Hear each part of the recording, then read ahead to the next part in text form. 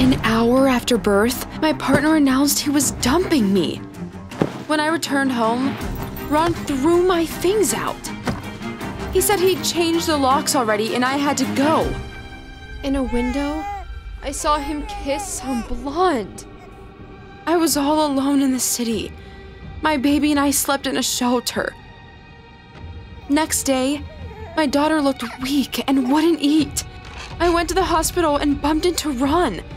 With my stroller, I rushed to it, but Ron pushed me away. He said it was for his son. Doc had bad news. My daughter had diabetes. He said the illness was passed down from the mother. I demanded a retest. I'd never had diabetes. Doc agreed and jokingly suggested I take a DNA test as well. As he walked out, a nurse suddenly fainted. I brought her to senses and she burst into tears. She said Ron made her do this, threatening to get her husband arrested. He was an accountant in Ron's firm, and Ron accused him of fraud.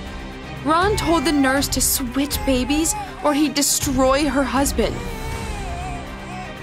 She gave me another woman's baby and my son to someone else. That's why the girl had diabetes and I didn't. I went to Ron's, but a stranger opened the door. The house was sold. I dialed Ron's secretary, and she gave me his new address. With baby in arms, I arrived at a fancy mansion. In the yard, I saw that blonde with my son. I rushed over, demanding my son back. Ron pushed me away and called me crazy. He threatened to call the cops if I didn't leave. But it was too late. The police already arrived. I called them. Just then, I got a text that returned my son to me.